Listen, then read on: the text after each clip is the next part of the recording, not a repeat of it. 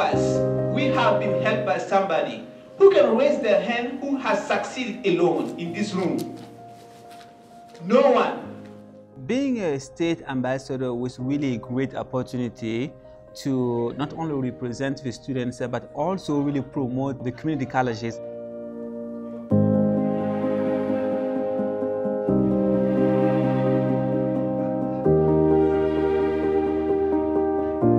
We now are partnering with community colleges to be able to export their knowledge into Africa, which means that's what I do for now. 9 years later, I'm still promoting community colleges because what they have done for me and what I have seen accomplished in my life is just tremendous. Ousmane has been like my mentor. I lived with him like my first year when I came here in the United States. And he's the one that like sponsored me, I would say. It's because we need each other. We need all of us to help all of us. That's what we're talking about over here. And we need everybody's voice on the table. Because if we only have one person sitting on the table and thinking, we're going to miss out a great opportunity from the other side.